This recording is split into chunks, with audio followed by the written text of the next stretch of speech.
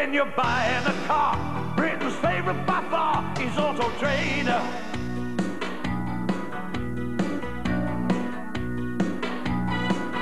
Autotrader.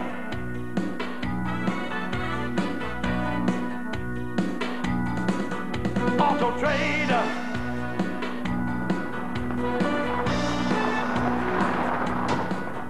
When you're buying a car, Britain's favourite by far is Autotrader.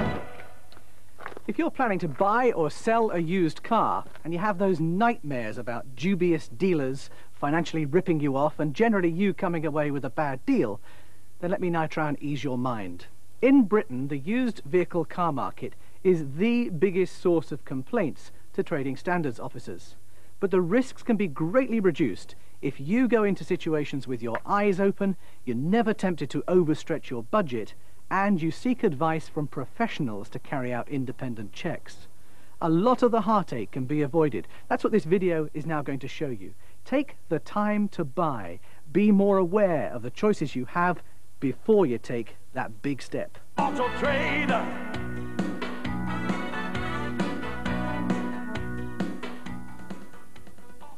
If you're seriously considering buying a used car, you first need to decide what kind of car you're looking for. Is it going to be a hatchback, a saloon, one of those people carriers, or an estate car? Perhaps you're after a four-wheel drive model, or maybe you've got your heart set on a sports car. The important thing is, what is that car's main function going to be? Whatever you decide, it is a good idea to make a shortlist indicating preferred make and model specification. Study the market. You can discover what's selling well and the prices to expect by buying magazines such as Autotrader, which will give you current examples. Check out the cars that you like by going along to dealerships and having a good look. Find out if the model you're after does have the boot capacity that you want, the space that your family needs, and the comfort that you insist on. And don't forget colour. It's an important factor when you come to resell your car. Generally speaking, try to avoid the extremes. Bland colours as well as the short-lived fashion colours may not be such a wise choice. Red and metallic paint finishes are usually a much safer bet. If you fancy a higher level of specification, do consider the extra cost that might mean. Find out from friends and workmates what they think of your choice. And if you're fortunate to know a reliable car enthusiast, get them to help you out, especially when it comes to the inspection and the all-important test drive. You may have noticed that diesel engines have grown in popularity recently. This is probably because they have the advantage of lasting that bit longer than similar petrol models, around 200,000 miles against 150,000 without serious problems. They offer better fuel economy as well, which may be an important consideration, but the environmental issue is still disputed, so a small petrol engine might be a better decision. But that will all depend upon the type of driving that you're likely to do. By the way, if you're looking at fuel economy in particular, don't be guided solely by the official government figures. The urban figure is only for basic reference. The best way to do it is if you have friends with similar cars, ask them what consumption figures they get on average. To keep a car at its best, both in performance and economy, it's important to get it serviced regularly. It's certainly worth your while checking out the service record of any car that you're considering buying.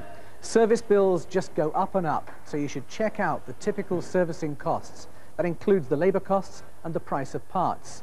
Now, there can be a lot of difference. For instance, a car with long major service intervals, say between 9 and 12,000 miles, can actually be a cost saving, whereas a less common marque may need servicing more often. You should also be aware that the parts for less popular models or for a car older than 10 years may be harder to get hold of and therefore will be more costly. You must balance the cost of the car against the cost of maintenance later, and don't risk increasing your budget at the expense of servicing. When you're shopping around for your car, don't forget insurance. And before you fall in love with the car of your dreams, do find out what you could be paying to insure it. If your heart is still set on that sporty model, contact some specialist insurers who should be able to offer you a good quote. And don't forget to mention if your car's garaged or it's fitted with a security device such as the tracking system TrackBack, you may be eligible for a discount. Similarly, older drivers with a good track record may find they don't have to pay such a high premium for for a sports model. And there are some excellent deals around in the hot hatch used car market. Now, the off-road sector is said to be the next area where premiums will rise. So beware if you're already on a tight budget and some of the free insurance offers may not be so tempting when you find you're forced to sell because of an unexpected second-year premium. Insurance premiums are based on a range of factors, with the ratings reflecting safety, security, likely repair bills, and the cost of spare parts. This way, the lower the rating, the less expensive the car will be to run, the safer it will be, and the harder it will be to steal.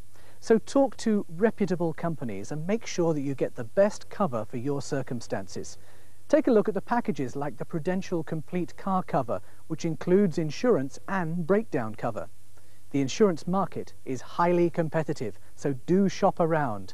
But remember, never take risks with your insurance. As you're probably aware, car safety and security are becoming increasingly important. The most popular cars with the casual thieves are actually older models which are considerably easier to steal. If your choice of car doesn't already have an alarm or immobilizer, you might consider getting one fitted or investing in a mechanical security device such as a crook lock. Of course, any of these features will cost money, but they will certainly add to the value of your car in the long run. Rear seat belts have been compulsory since 1987. Now, they're obviously beneficial to safety. If your car doesn't have rear belts, you should consider getting them fitted, and do so as soon as possible for the safety of your passengers. If you've got young children, don't forget to look at the mountings for baby seats, and do check that belts are long enough to hold the front-facing baby carriers. When it comes to paying for your car, the last thing you want to do is to make the wrong decision. Choosing the right method of payment will give you peace of mind and probably save you money. To begin with, decide what you can afford, including the additional costs of insurance, road tax and fuel. If you're going to need extra finance, first decide what size deposit you can afford and then shop around for the low finance. And remember, if you're selling a car which is still on finance, do keep your loan company informed of your actions and get a redemption figure from them. A word of warning here about 0% finance deals. Some of those require a large deposit to be paid, and you may well be asked to pay off the outstanding amount within 1 year. That, of course, will mean some hefty monthly payments. Now, you can have a financial check carried out on a used car by contacting HPI Autotrader. They'll tell you about any finance agreements on the car. Yes, always be careful to steer clear of dubious finance schemes. If in doubt, a reputable bank loan would be a safer option. But remember, never ever part with your money unless you're 300% certain. When you set about buying a used car, make sure you research the subject thoroughly. That way, the more you know, the better your negotiating skills will be. So get hold of the motoring magazines and compare the specification of a standard new model with the car that you're being offered. Likewise, keep an eye on the price of new models, because that will affect the price of the old models. And if you get back issues of the motoring magazines, you can find out how the car was first received when it was launched. If you like the technical stuff, you can go down to your local library and get hold of the Haynes manuals. There are 4 ways of buying a used car, and believe me when I say that the worst is to try and buy one from a close relative or friend. It will ruin a great relationship. But if they've got a car for sale and you think it's the one for you, go for it. But don't skimp on the recommended steps. Proceed with caution. Buying from a dealer might be your choice. A good used car dealer will ensure that the car is of a high standard and well presented. This should include servicing the vehicle and repairing surface damage caused by stone chips. They'll usually ensure that the vehicle has been fully valeted, provide a vehicle history check, and a new MOT certificate when necessary, and an after-sales warranty. Most reputable car dealers will be happy to justify any premium they charge on the price by assuring you of trouble-free motoring. It's up to you to judge if they are as reliable and helpful as you'd wish. Check with friends, ask around, find out if other people have had a good experience when dealing with that garage. And as with any other option, just make sure that you've done your homework, know what you want, and know your price. If you're confident about your abilities, you could consider buying at auction. But beware, there are pitfalls if you're not clued up. The pressure to make fast decisions is extreme. And remember, you'll be up against the professionals for the bargains. I mean, there's no question about it. You can save money compared to the average dealer forecourt, but a hurried decision could well be a wrong one.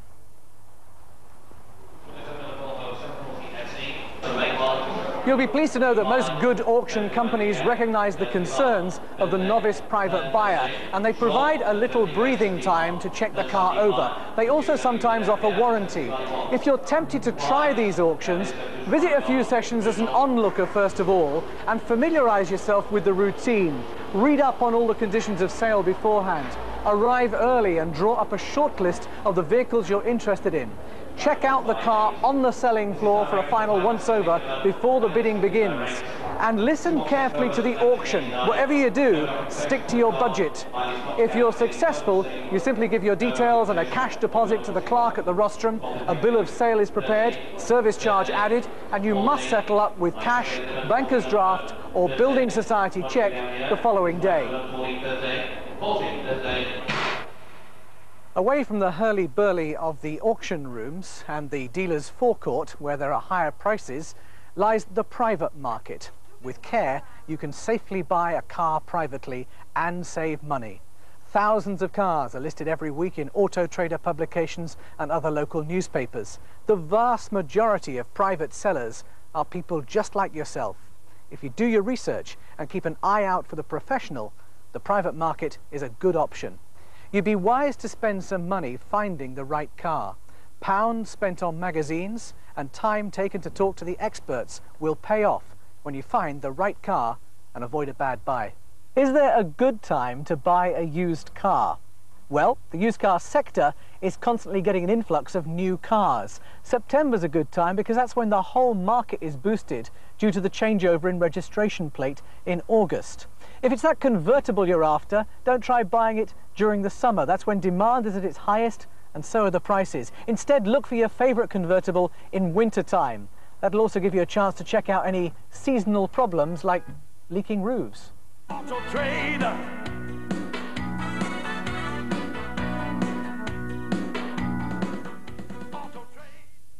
However much you're eagerly anticipating your new car, if anything at all makes you feel unsure of the car or its seller, don't hesitate, just walk away.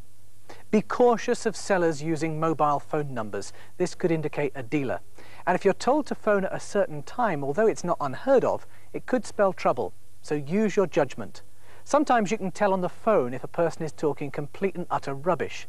So spend some time chatting first before making an appointment to view. Try to find out about their personal circumstances. Jot them down. You can double-check those later. And once you have an appointment, never go and view a car on your own, both for your own personal safety as well as to safeguard your financial interests. When you get there, take a good look over any documents and look out for those points you jotted down about the seller's circumstances. Were they correct? Give the car a thorough check over and ask questions about anything that bothers you. It might help you to decide later if you make notes as you go along. You can check out any queries about mileage, servicing and any accidents or damage by telephoning the previous owners. Always take time to decide. It's your choice. You're under no obligation and you shouldn't feel under any pressure. Don't be ruled by your emotions when you go to view a vehicle. Get an objective view by taking along a friend. In fact, if you're not mechanically minded, make sure you take someone who is. Try not to make an appointment to view the vehicle if it's dark or raining, because you're bound to miss things. If that's unavoidable, then you should think about making an appointment for an independent vehicle inspection. To take your test drive, well, you'll need your driving license, you'll need the appropriate insurance cover note, and of course you'll need your friend. Tell your friend to sit in the back, because there they can listen out for any strange noises or feel any strange vibrations.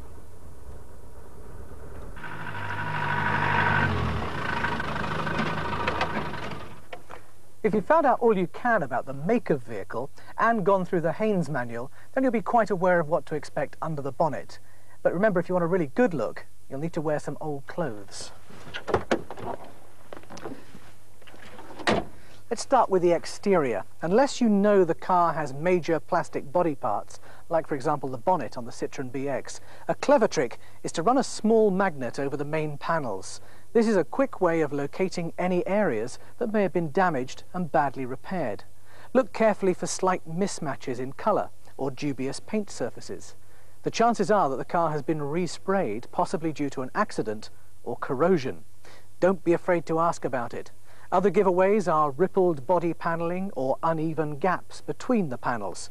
Again, maybe a sign of an accident or even that the car has been built from several crashed models. This is known as cut and shut. If you take a torch with you, you'll be able to crouch down and have a good look underneath for any rust or any other damage you can see there. Particularly take a look at the jacking points because they can show an early indication of corrosion. And also look out for oil leaks splattered across the underside of the floor pan. That could indicate an expensive repair to come. Now, there are several basic checks you can carry out both inside and out. First, turn on the engine. Make sure it's cold first of all. Lift the radiator cap, and if you detect oil in the water or you see any bubbling coming up through the water, there could be a head gasket problem. Second, lift the oil filler cap and put your hand over the opening. If you feel pressure, that could mean worn pistons. And check the oil level with the dipstick, because if it's unusually high or you see any water in the oil, it could be another head gasket problem. Smell the oil. If you detect the smell of fuel, avoid this car. Then look around the engine for signs of oil and water leaks. By turning the ignition key one notch, all the dash warning lights should come on. With the engine ticking over, listen out for clattering or rattles. That means that some of the engine components could be worn. Next, look at the inside of the car's exhaust. It should be a sandy grey in colour. If it's black, there might well be an engine problem. If the car has an assortment of tyres fitted, you may find that the owner hasn't really cared for their car. Also, scuffed alloy wheels or wheel trims are constantly caused through careless parking, and that may well have damaged the car's steering in some way. But more importantly, regular curbing of alloy wheels can cause tiny little fractures to appear. That could eventually see the wheel breaking up whilst you're actually driving the car. Inside the vehicle, lift the carpets and check the condition underneath them. Signs of wear and tear generally will tell you how well a car has been looked after. If the car has an unusual array of keys, they may well have been added after a major accident or theft. Always be thorough. It will pay off in the end, and never ever be hurried. There are plenty more cars out there if you're not 100% certain. Before going for the test drive, don't forget to have your insurance cover note and your driving license with you. Check all around from the driving position and investigate the switches and the instruments. Test everything. Open the windows, the bonnet release, the boot. Check the heating and ventilation system, because anything that irritates you now will of course drive you completely mad once you own the car.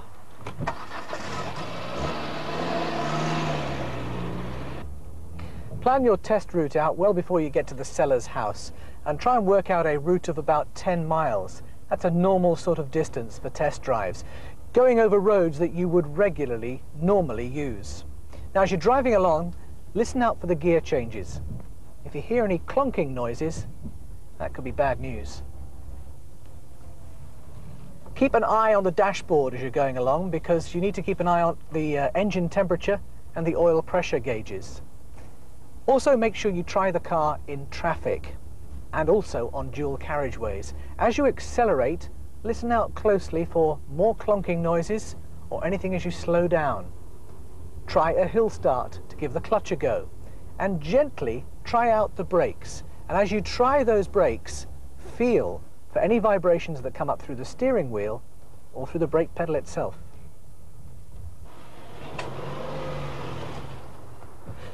If the car has a catalyst fitted, listen closely when you're cornering. If you hear a tinkling sound coming from the exhaust, it could be a problem, and catalysts are expensive items to replace. They are also easily damaged by just one tankful of leaded fuel. When you get back to the seller's house, get someone to press the accelerator whilst you listen for any misfires. Excessive exhaust smoke means the fuel system probably needs regulating, and that of course will mean an MOT failure. Switch the engine off and take a look under the bonnet. As with any used car purchase, always beware of covert car dealers. They're the sort of people who don't want you to come round to their house, or when you do go round to the house, they've got several cars parked in the driveway, or they have an inconsistency in their stories. The golden rule is that if someone cannot show you the documents, run away fast. If you can see the documents, check everything. Make sure that the car belongs to the seller, and by cross-checking, make sure the mileage is genuine. In fact, make sure that the colour, the registration, the mileage, and the name of the seller all tie up. Ask to see the servicing records, and if there are pages missing from the service books, leave the car alone. You can contact HPI Autodata for a check on the car's financial status. They'll tell you if there's any finance outstanding, and they can also flag up stolen models. If the windows have been etched with either a registration number or a vehicle identification number, then double check these against either the number plate or the VIN plate as it's known under the bonnet. If you and the experts have checked and double checked the car, its documents, the seller, if you've slept on your decision and you still feel confident about this car, then go ahead, make it yours. Autotrader.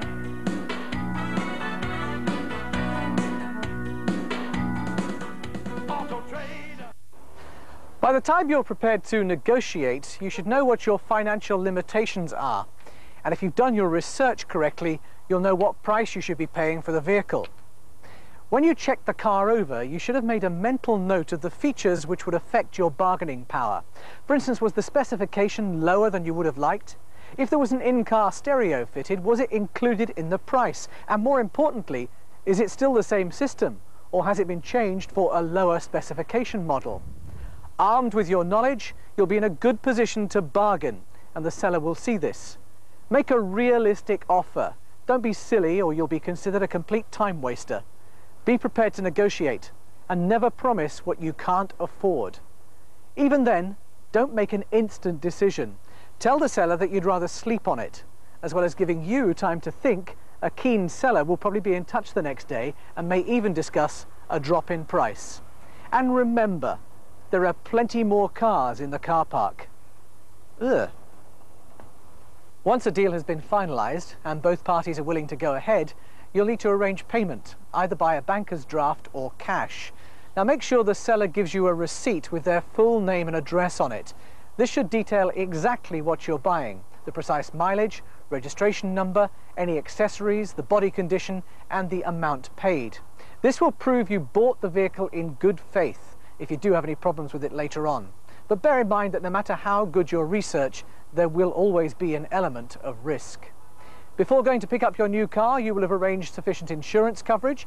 It's also advisable to take out some kind of breakdown cover. National Breakdown offer a reputable service and at a good price. When you go to collect your car, check it over again before driving off. And do take a quick look at the fuel gauge. You'll probably find you need to get some petrol for it. If you're pleased with your purchase, let the seller know. Some car owners have been known to grow quite attached to their cars. On balance, it's better to sell your car first. That puts you in a stronger cash purchase position as a buyer. But selling your car may take some time, so the more you can do to make it attractive, the better. Think like a buyer would, and don't get emotional. Research your own car to find out its value and selling points. Further details on the seller's viewpoint follow this. Autotrader.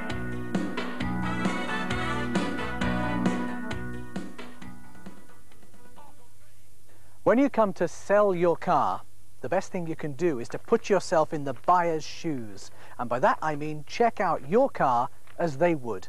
Get an idea of what it's worth by looking in Autotrader for similar models. Even go and look at some for sale in your area to get a feel for the competition.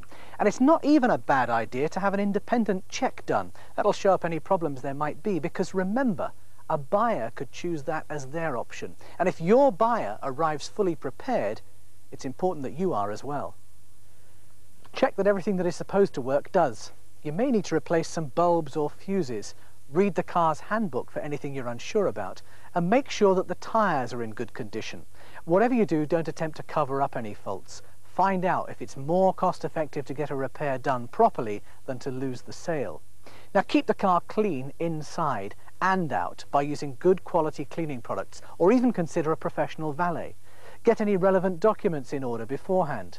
Preparing an information sheet on the car and combining that with copies of any documentation into a folder would be a very professional way of showing that you mean business. A prospective purchaser would be impressed, and they could take it away with them. When you've looked around and listed all the benefits the car has, decide on the price you want. But be realistic. You should know what competition you're up against.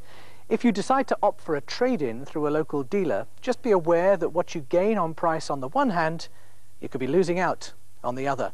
And a word about finance. If you are still paying for your car this way, it is important to keep the finance company informed about your intentions. Before advertising your car, even if you know it's reliable and a good buy, don't be tempted to sell it to a friend or to a relative, because without a doubt, the smallest of problems is going to come back to you, and it won't do your relationship any good at all. That aside, are there good or bad times to sell a car? Well, there are a lot of buyers about in September, after the change in registration. But there are also a surprising number of cars to be had, so if you can, wait for a leaner month. Before you spend money and effort on advertising, find out who your target audience is. In other words, what sort of people will your car appeal to? Would it suit a young driver, or is it a family car? You need to target your advert accordingly. Try applying some sophisticated marketing techniques. Then place your ad in Autotrader or your local newspaper. Remember that specialist magazines have an increased likelihood of finding a buyer because they have a better targeted audience. Don't just advertise your car, market your car. Blow the buyer's socks off. Once you've placed an ad, the phone should start to ring. So whatever you do, make sure that someone's around and available to answer the call with all the right information. Be open and friendly and establish a rapport with a potential buyer. Find out their interests and see if you have things in common. Try to weed out the time wasters by chatting to the person and establishing their level of interest. Take their name, their address, telephone number, and call them back to check that they're genuine. Once you've arranged an appointment with a buyer, consider your personal safety. Don't meet buyers on your own, and have someone with you when you go for a test drive. Always ask to see their driving license, and they should also bring with them, of course, an insurance cover note. After the test drive, by all means, invite them into your home to check the documents. But if you become at all suspicious of the buyer, then don't do business. Remember, it's your car. Don't be forced into selling it. When you've come to some agreement and are happy to sell, prepare a bill of sale, giving your name and address, the car you're selling, its condition, the mileage, and the price being paid. This will protect you as a good faith seller.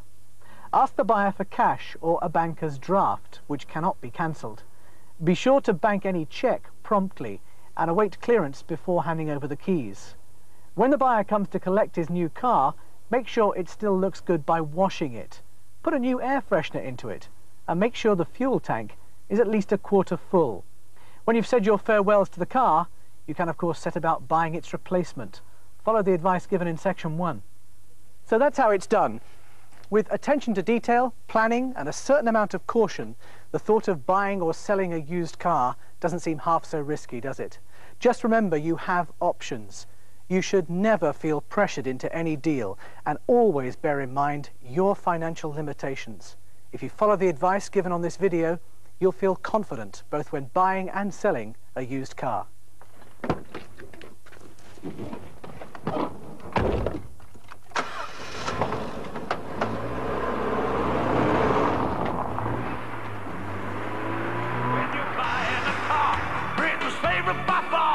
Autotrader.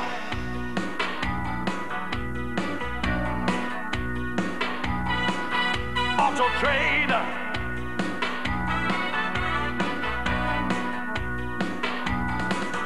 Autotrader.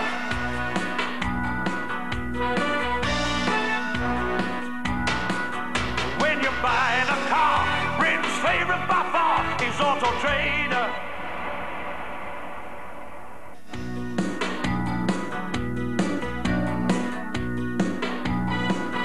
Autotrader.